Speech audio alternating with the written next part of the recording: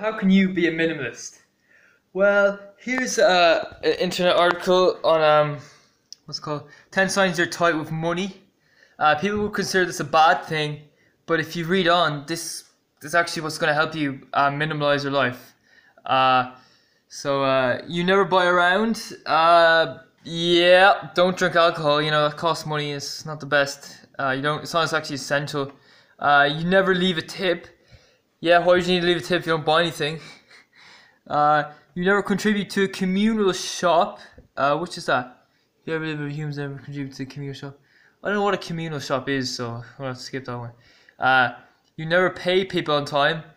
Yes, us minimalists, we don't pay anyone because no one works for us. You let your friends buy you lunch every time. No. We tend to just produce our own food, or buy our own food. You borrow things and never give them back.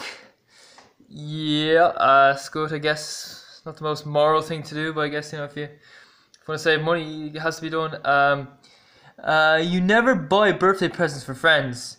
Yes, because, that costs money, and money costs time spent working, and, it means less free time to yourself. So unless you absolutely love working long hours, then, don't bother with this one.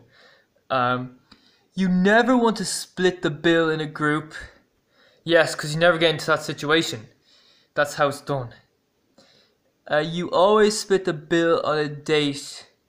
No, never get in a date. That costs money.